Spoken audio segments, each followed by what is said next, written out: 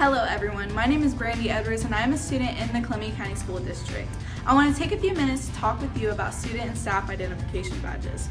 Although schools are safe places, student and staff safety is something that we never want to become too comfortable with within our buildings.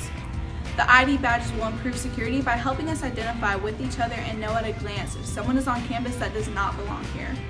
ID badges will also help us to foster personal connections. Student and staff learn and call each other by name, even if they do not have a class together.